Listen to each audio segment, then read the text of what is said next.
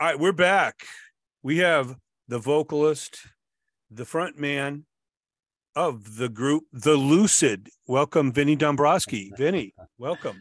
Should I change and look different for Hey, this one? we're wearing a lot of hats here, man. I love your spirit. Uh, Tell us how David Ellefson of formerly of Megadeth and such a entrepreneur himself, yes. and your guitarist Drew Fortuné. How did they approach you? How did you find out about this potential project, TheLUCID? How did it all come together? I just got an email from Drew um, back in, what was it, 2020, 2019 maybe, about um, they were interested in, I didn't know who they were at the time, but interested in having me sing on some stuff. And I was like, well, send me some demos. And then an email came back, which was like, well, it sounds too much like one of the songs off your second album. And I'm like, send me the stuff anyway. So they sent me the stuff, some kind of raw demos. And I started kicking around some of the vocals, some of the ideas for vocals.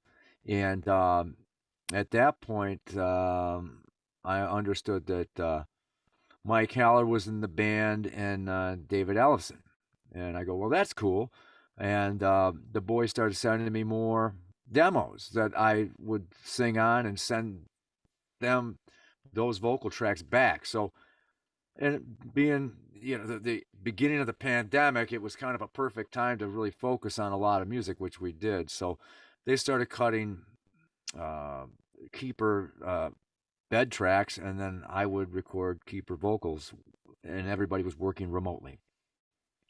Yeah, well, you guys have developed a great sound. You got a broad palette to work with everybody's skills. Man, we're hearing elements of obviously thrash and pop and rock and funk and hip hop and all of that in there. Yep. Now, it brings us to the single "Saddle Up and Ride," featuring the one and only Violent J of the Insane Clown Posse, another Detroit homie.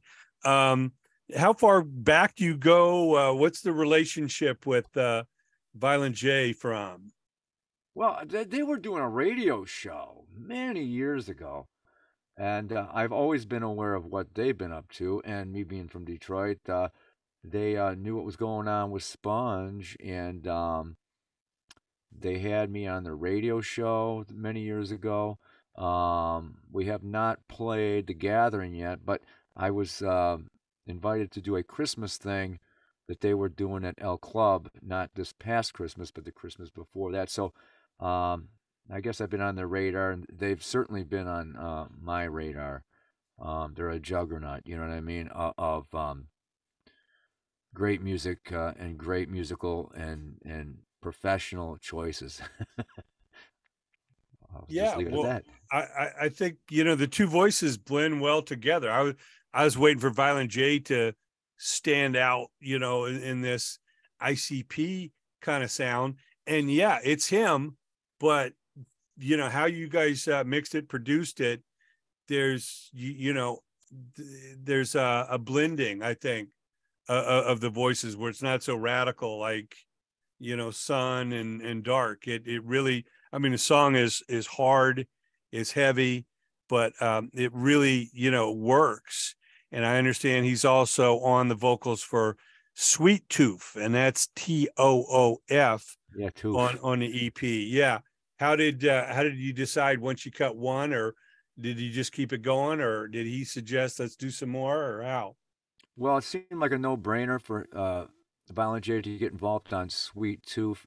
Um, and it all started on the most recent ICP full album release. Violent J hit me up. This is probably a couple years ago about singing on this track on their most current record. It's a track called Heart and Soul by Tapao. And talking to Violent J about it, he was like, let's rewrite all the lyrics. Let's make this song be like, it's about, overcoming and getting what you want out of life. And he rewrote all the verses, and I rewrote the chorus, and sang the chorus, and he rewrote and sang the verses. Similar thing happened with Sweet Tooth, and the big thing is like you trust somebody, you trust the instincts of Violent J so much.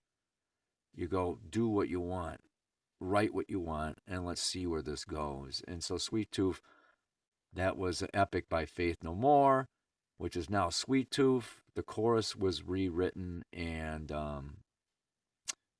I sang the chorus. So it's just kind of a cool thing. It's basically, let's just do something cool, not necessarily know where it's going to end up, and let it happen. And that's what went down. And I think both songs turned out just fantastic, as well as the Pow song turned out fantastic as well. But that's been the thing with the Lucid, though. The guys play what they want to play. They do what they want to do. And there's certainly some direction on occasion from Mike Heller, who's been wearing the producer hat for this thing. And I'll listen to what Mike says. I'll give him what he needs, but they let me have the freedom to write what I think I need to write. So that's cool. Well, congratulations on taking a chance. I think the Lucid is an awesome project for you guys, and Saddle Up and Ride is the title of the EP.